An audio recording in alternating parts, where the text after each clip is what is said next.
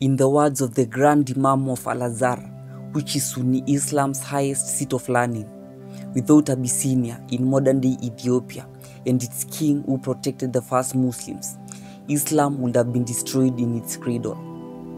For a little background, Islam emerged in around 610 at a time when Arabs practiced polytheism, and Muhammad's call to abandon ancestral traditions in his city of Mecca was perceived as a cultural insult by its residents. So the early followers of Islam started facing increasing persecution.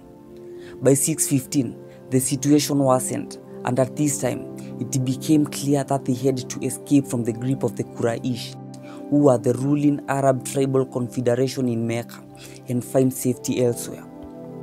Muhammad advised them to seek refuge in northern Abyssinia, as Ethiopia was known back then, where they would find a just king and a land that valued human rights.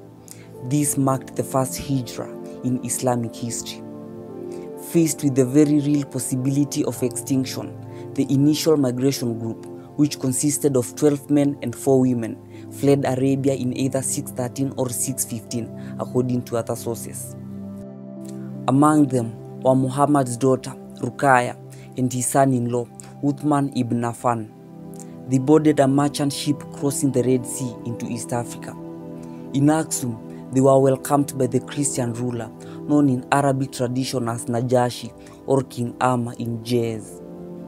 Aksum had embraced Christianity 300 years earlier and spanned modern-day Ethiopia and Eritrea, with borders extending into southern Arabia. This kingdom granted Muslims the freedom to practice their religion peacefully. The Meccan chieftains were furious upon discovering the Muslim escape to Abyssinia, fearing the establishment of a Muslim stronghold if Abyssinians converted. In response, the Quraysh sent a delegation to King Najashi demanding the surrender of the fugitives.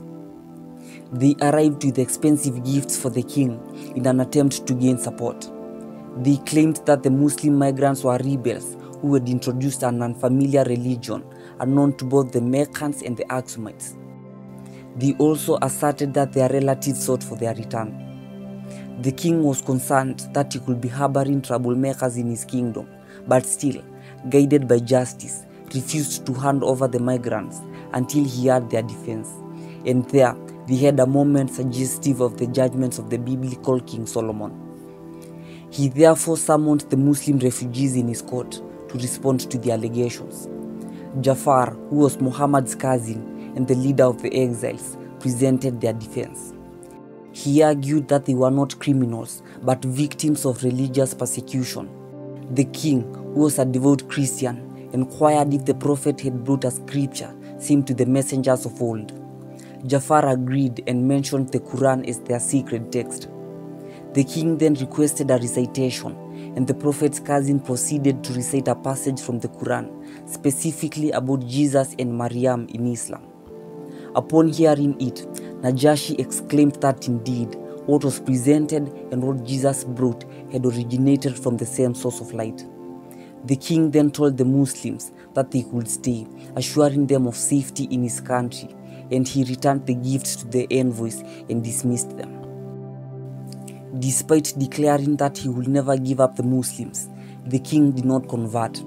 Nonetheless, at that moment, Islam found its first sanctuary, which was in an African Christian land, protected by a Christian king who considered Muslims as his brothers and sisters. A year later, upon hearing rumors that the Quraysh had converted to Islam, the exiles decided to return to Mecca. They, however, found out it was a lie, and they returned once again to the Aksumite kingdom in 615 or 616 as per other sources.